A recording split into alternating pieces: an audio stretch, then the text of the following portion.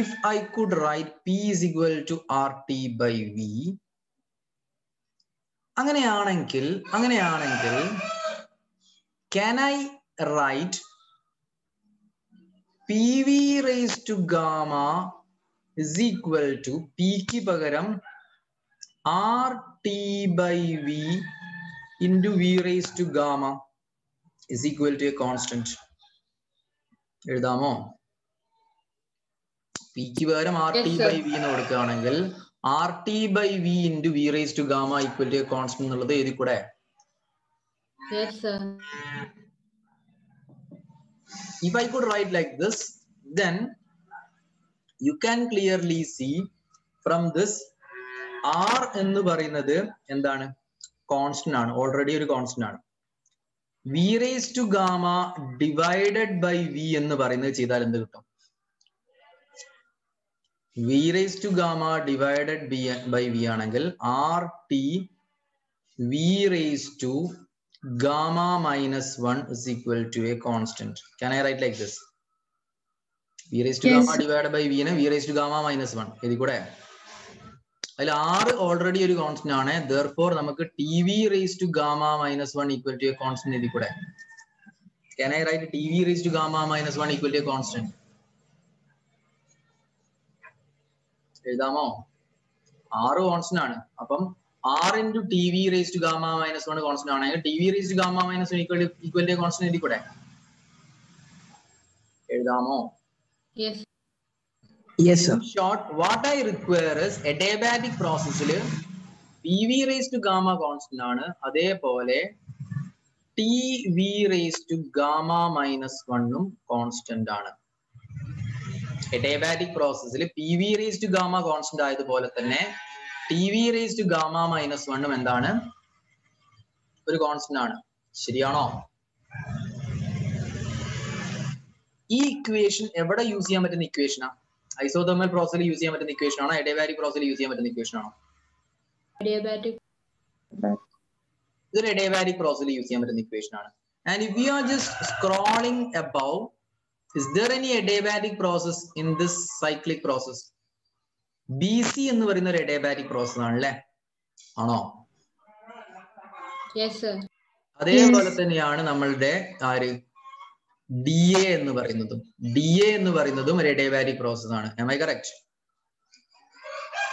In this situation, if you are looking, BC is an adiabatic process and DA is also an adiabatic process. Am I correct?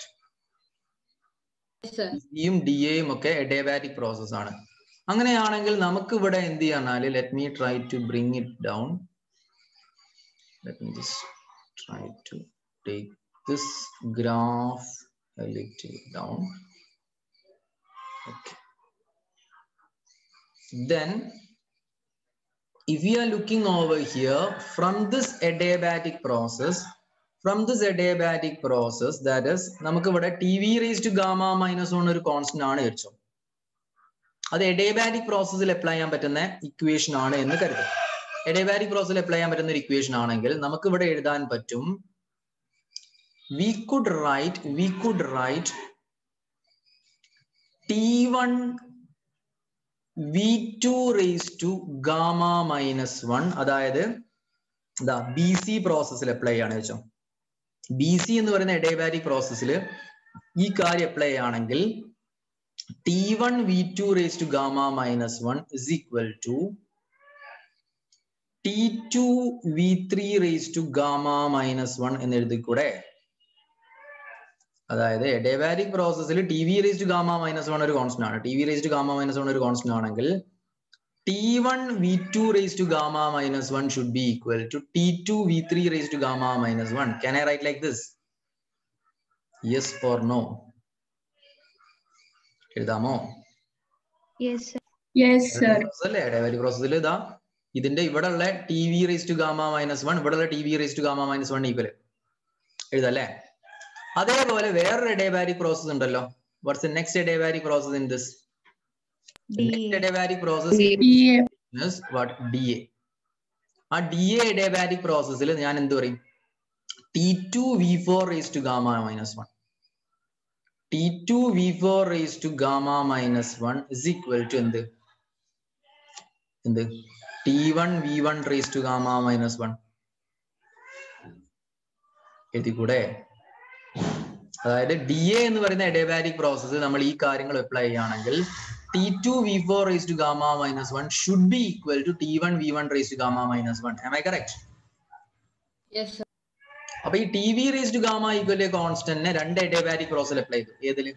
ഇവിടെ in adiabatic process BC. ഇവിടെ ഇത് ഏതിൽ apply ചെയ്ത്? In adiabatic process DA. അപ്പൊ നമുക്ക് ഇങ്ങനെ രണ്ട് equation കിട്ടി.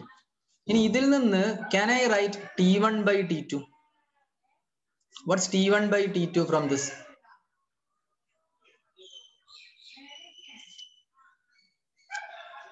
ഇവിടെ നിന്ന് T1 by T2 എന്തായിരിക്കും? What's T1 by T2? അതായത് T1 by T2 എടുക്കണമെങ്കിൽ V3 raised to gamma minus 1 divided by V2 raised to gamma minus 1. ശരിയല്ലേ? ശരിയാണോ? Am I correct? Yes, sir.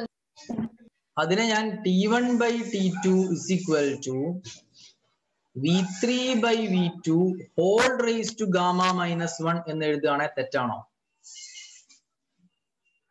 No, sir. അല്ല. No, sir. V3 by V2 whole raised to gamma minus 1. ഇവിടെയും ഇതേപോലെ T1 by T2 നെ കണ്ടുപിടിക്കുകയാണെങ്കിലോ? If I am finding out T1 by T2 from this position also, what can I get? V1 by V4 raised to gamma minus 1 divided by in the V1. V1 raised to gamma minus 1. Then can I write T1 by T2 from this is equal to V4 by V1 whole raised to gamma minus 1. Yes, sir. Yes, sir. Is it possible for me to write like this? Yes. Yes. അപ്പൊ ഈ രണ്ട് T1 by T2 നെ equate ചെയ്യുകയാണെങ്കിലോ? ഇതും T1 by T2 ആണ്, ഇതും T1 by T2 ആണ്. അങ്ങനെയാണെങ്കിൽ what I could write as the next step is അങ്ങനെയാണെങ്കിൽ V3 by V2 whole raised to gamma minus 1 V4 by V1 whole raised to gamma minus 1 equal ആയിക്കില്ലേ? ആണോ? ആണോ? Yes, ശരിയല്ലേ? Yes. V3 by V2 whole raised to gamma minus 1 should be equal to V4 by V1 whole raised to gamma minus 1 എന്ന് പറഞ്ഞാൽ ചുരുക്കി പറഞ്ഞാൽ V3 by V2 should be equal to V4 by V1. കാരണം എന്താ? രണ്ട് തരത്തിൽ whole raised to gamma minus 1 ആണെങ്കിൽ നമുക്ക് V3 by V2 V4 by V1 equal ആയാലേ നടക്കുള്ളൂ. ആണോ? Yes, sir. Yes, sir. ഇനി നമുക്കൊന്ന് മേലോട്ടേക്ക് പോയി നോക്കാം. നമുക്ക് എന്തോ തെളിയിക്കാൻ വേണ്ടിയിട്ട് ഇനി പോയത്. ഇവിടെ എന്താ V3 by V4 ആണല്ലേ? ഇവിടെ V2 by V1 അല്ലേ? ആണോ? അപ്പൊ ഈ V4 അങ്ങോട്ട് എടുക്കാം. ഈ V4 അങ്ങോട്ട് എടുക്കുകയാണെങ്കിൽ we will get V3 by V4 is equal to V2 by V1. Can I show it like this? V3 by V4 is equal to V2 by V1. Can I show it like this? Yes or no? Yes, sir. Yes, sir. If I could show it like this, V3 by V4 is equal to V2 by V1. അങ്ങനെയാണ് ഞാൻ ചോദിക്കട്ടെ. എന്നാ പിന്നെ log of V3 by V4 log of V2 by V1 equal ആയില്ലേ? Equal ആയിരിക്കില്ലേ? Yes, sir. Yes, sir. Therefore, let me just conclude this. That is, therefore, in order to minimize this here.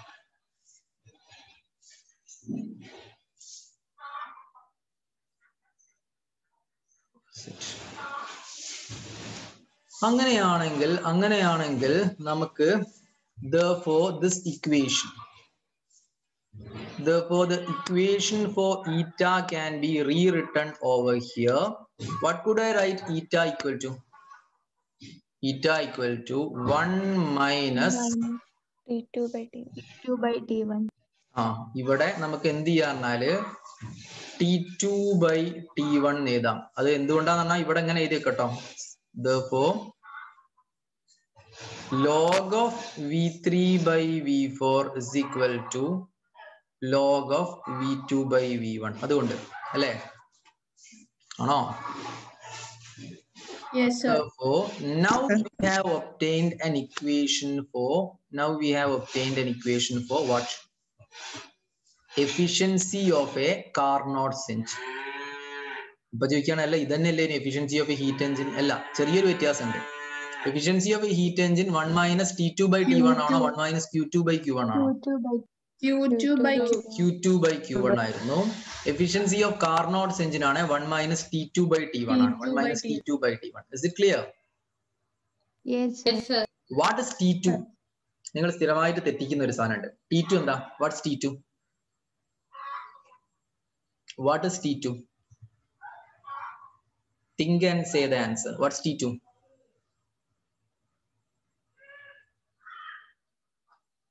What is T2 in this? T2 final temperature അല്ലേ? Yes, sir. Sir. T1 initial temperature അല്ലേ? Yes, sir. എന്നാൽ no sir, അങ്ങനെയല്ല. T2 എന്ന് പറയുന്നത് ആരാ വെച്ചിട്ടുണ്ടെങ്കിൽ T2 is actually temperature of sink. Final temperature ഒന്നല്ല, temperature of zinc ആണ്. T1 ആരാ? Source. ടെമ്പറേച്ചർ ഓഫ് സോഴ്സ് ആണ് അല്ലേ? ആണേ, മറന്നു പോണ്ട. T2 is the temperature of sink and T1 is the temperature of source. And another thing is also important. നമ്മൾ efficiency കണ്ടുപിടിക്കുന്ന സമയത്ത് T2നെയും T1നെയും കെൽവിനിലാണ് റെപ്രസെന്റ് ചെയ്യേണ്ടത്. അതിന്റെ SI യൂണിറ്റിലാണ് റെപ്രസെന്റ് ചെയ്യേണ്ടത്. കെൽവിനിലാണ് റെപ്രസെന്റ് ചെയ്യേണ്ടത്. Is that clear? Yes, sir. Yes. All of you just give me your attendance and you can leave. We'll stop this class now. You all just give me your attendance.